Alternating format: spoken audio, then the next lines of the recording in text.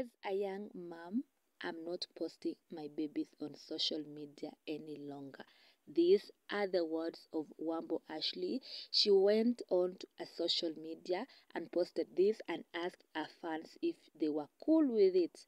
And posting family on social media is now a major modern parenting challenge.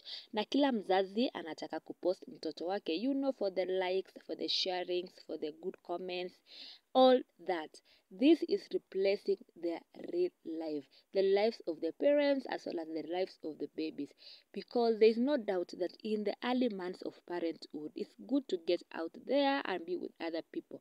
The danger with social media is that you might use it to overshare or to overexpose your babies.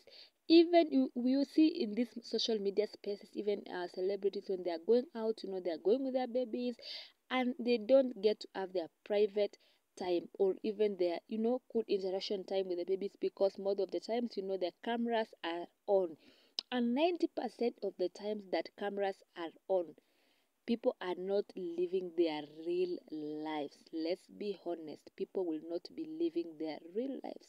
This is not to say that Wambo was not living a real life, but your baby is a person who has their own identity, and by posting on social media, you are creating a digital footprint for them before they can even consent. We know that we have to protect our babies, and the best way is to keep them off social media or off internet. This can be or maybe the reasoning of Wambo Ashley as she was announcing that people stop back to breathe, to live a moment not through the lens of a camera. These are the reasons.